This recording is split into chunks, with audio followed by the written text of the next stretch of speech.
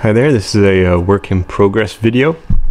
I've been thinking about the Age of Magic. There's still a lot of uncertainty about what's actually going to happen, but a few thoughts. I played Warhammer Fantasy 8th edition a lot, and I played some Age of Sigmar, some Kings of War as well, so I've got plenty of fantasy figures lying around. I've also got a lot of historical warbands now, probably more than I'll ever need. So I'm just thinking about how I could make a fantasy warband. So there's a few things that we know. We know that there's going to be monsters available, kind of like small groups of monsters. So what I'm thinking, I'm going back to my first love in fantasy, which are goblins, especially night goblins. So I think the kind of a natural thing to go to is just the normal little river trolls from Games Workshop. Depending on how the big monsters look, I've got a Forge World colossal squig here.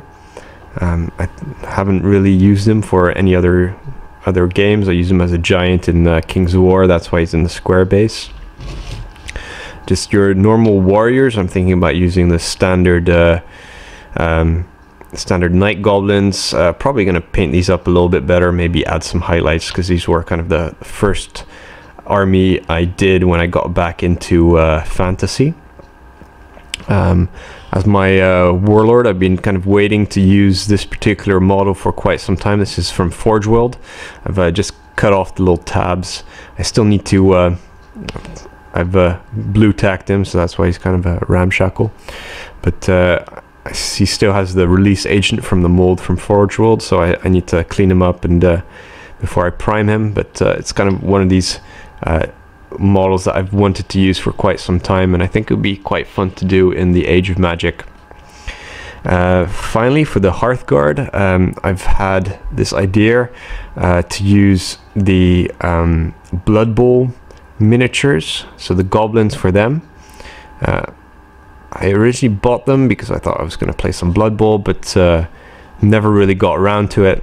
So now I've got a box of goblins sitting there unused, and they're actually quite armored, which is perfect for Hearthguard models. So a little bit of modification. This is a quick one I glued together, just added a shield. He's kind of got a come at me pose, so this one's pretty cool. Some of them don't quite work, but there's 12 in the box and I only need 8, so that's going to be fine.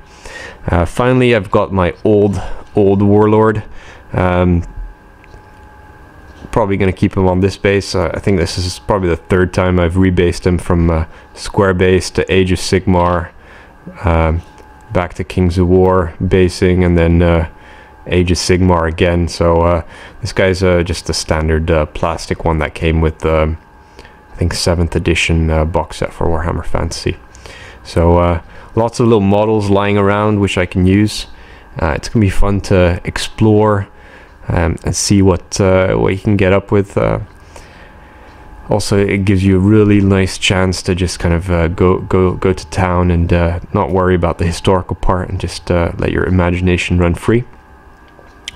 For levies, I'm kind of imagining it's going to be relatively the same. This might be completely incorrect, but we'll see anyway. I've got some night goblins with bows in this box somewhere. So yeah, they'll be my levy.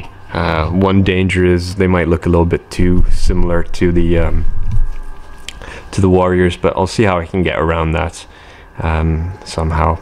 But it should be a fun little project. It's nice to paint some vivid colors after you're doing the historical ranges. But overall, looking forward to this. I should start putting everything together over the Christmas break, New Year's break, and then we'll start painting.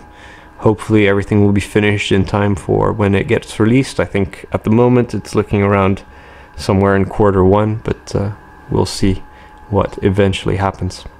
Thanks for watching. Let me know what your plans are for upcoming Age of Magic, and I look forward to seeing all this creative energy being unleashed for this new era rulebook.